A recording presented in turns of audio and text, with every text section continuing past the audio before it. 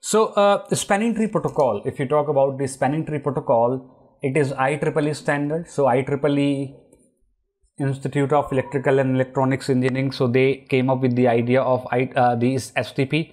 So IEEE standard 802.1D is defined as the spanning tree protocol. So spanning tree protocol, it prevents the loop. The spanning tree protocol, it is going to prevent the loops in the network by putting one particular port of the switch either in the forwarding state or in the blocking state. So when we connect multiple switches or there is only a single switch, doesn't even matter, STP will always be running. So STP will carefully analyze the topology and it will decide whether it has to put a particular port into the forwarding state or it has to put the port into the blocking state.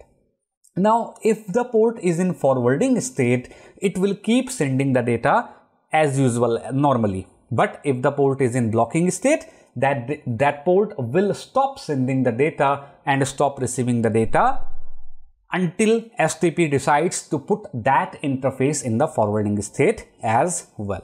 Okay. So the port which is in the blocking state can only, receive the STP messages. Other than that, it is not going to send or receive any kind of data. Okay. Now, STP protocol, the spanning tree protocol, is by default running on the Cisco devices. We can disable the STP if we want, but it's not recommended that you disable the spanning tree protocol. Now, how it works actually, how the STP works. So STP, spanning tree protocol, it works on a spanning tree algorithm. The spanning tree algorithm helps the STP in creating a tree type structure. In a tree type structure, there will be a root, switch, a main switch, and all the other switches are more like what we can say like branches and something like that. So STP creates a tree type structure of the loop free leaves and branches. So there will be a root and all the other switches can be considered as the branches. Now, STP was created before this LAN switches were existed. So when the bridge technology came, the STP was created at that time. So STP is actually created before the modern LAN switches that we use nowadays were basically designed. So consider the term switch and bridge. These two terms, they can be used synonymously in terms of STP.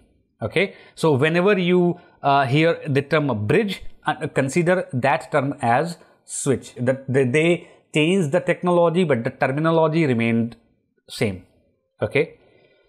Now, STP ensures that if there is a complex topology of 1, 2, 3, 4, 5, let's say there is a complex topology like this, where there are redundant paths, redundant links, so chances of loop might be there. So STP ensures that there will only be one path from a particular switch to the other switch. So STP will carefully analyze that switch network and it will make sure that there is only one path active to reach to all the other switches like this, or it could be like, it could be like this, it could be like anything. So there will be a root, there will be a main switch, the root switch, and all the other switches are known as non-root switch or non-root bridge. And STP will ensure that there is only a single path to reach to every destination switch. And if there are multiple paths, in that case STP is going to block the appropriate ports to avoid any kind of possible loops. Okay. So first of all, how the spanning tree algorithm is designed, first of all, there will be an election of something called root bridge. Now root bridge or root switch, we discussed like bridge and switch is a synonymous term in case of spanning tree protocol. So whenever you hear the term bridge, and consider it a switch. So first of all, what will happen that the spanning tree algorithm is going to choose a reference point of the network. And by reference point of the network means it is going to choose the best switch of the network based on some criteria. Okay. Once that best point of the network is chosen, that best point, that reference point is known as the root bridge. So what is a root bridge? Root bridge is the reference point of the network. Once all the other switches, they are known as a non-root bridge. So root bridge is the main switch of the network, and all the remaining switches, they are known as non-root bridge. Now, how root bridge election happens? So root bridge election happens based on something called bridge ID. Every bridge in the switched network, every bridge will have a bridge ID. Every bridge or switch, whichever you prefer. So every bridge in the network will have a bridge ID. So what is bridge ID? Bridge ID is used to identify the bridge in the switched network, and a bridge ID is used to select the reference point of the switched network. Now, every switch will have the bridge ID. And that bridge ID is automatically derived. How that bridge ID is automatically derived? Bridge ID is a combination of two things. One is bridge priority, and second one is the bridge MAC address. So bridge ID is a composition of two things. One is bridge priority, which is a 2-byte field, and bridge MAC address, which is going to be 6 bytes long. So total bridge ID is an 8-byte value. 8-byte value, which is a combination of bridge priority and bridge MAC address. You already know about the MAC address. So every switch will have some base MAC address. That base MAC address is chosen as the bridge MAC address, and the bridge priority, it is 2 bytes field. 2 bytes basically means 16 bits, and using the 16 bits, the smallest number that we can get is 0, and the largest number that we can get is 65535. So bridge priority is a number from 0 to 65535.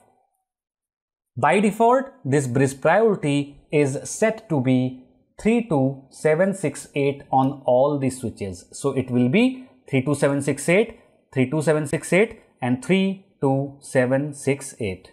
Then the MAC address. Let's say the MAC address is A, the MAC address is B, and let's say the MAC address is C. You already know the format of the MAC address, so I'm not going to write down the entire MAC address. So let's consider 32768.A, 32768.B, 32768.C. It is how bridge ID is represented in the switches.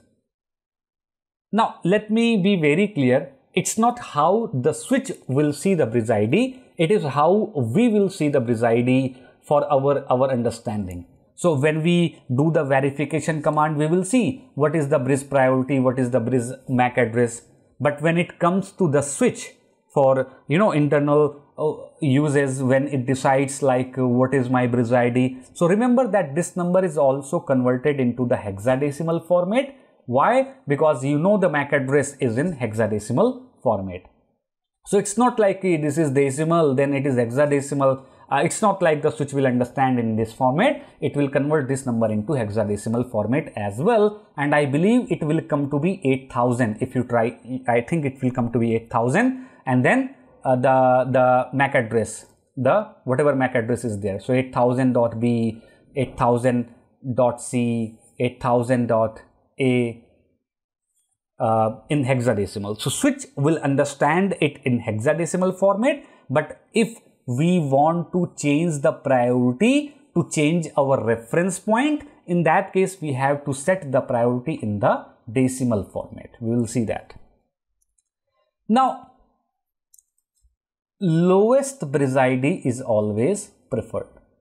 So whichever device among these three one was having the bridge ID of 32768.A, second was having 32768.B, and the third is having 32768.C. In that case, whichever bridge ID among these is the lowest one, that switch is considered as the best switch of the network, that is considered as the reference point of the network, or that is considered as the root bridge of the network, and all the remaining, they are going to be considered as non-root bridge. Okay. So in a switch network, if there is 1, 2, 3, 4, doesn't matter how many number of switches you have connected, in whatever fashion you want to connect, every switch will have some MAC address, every switch will have some MAC address A, B, C, D, every switch will have some bridge ID, which is a combination of priority and MAC address. Priority, by default it is same on all the switches, so priority, MAC address, priority, MAC address, then the lowest one is going to be chosen as the root bridge, and all the remaining one non-root bridge, non-root bridge, and non-root bridge. So once the reference point is selected, the STP can proceed with the remaining points.